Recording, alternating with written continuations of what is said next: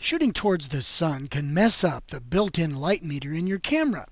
It thinks the image either needs a faster shutter speed or a smaller aperture because it's so bright. But you want that moody sunset look. So here's what you do. Aim the camera just above the setting sun. Don't let the sun show in the viewfinder, and hold your shutter button halfway down so it sets the exposure.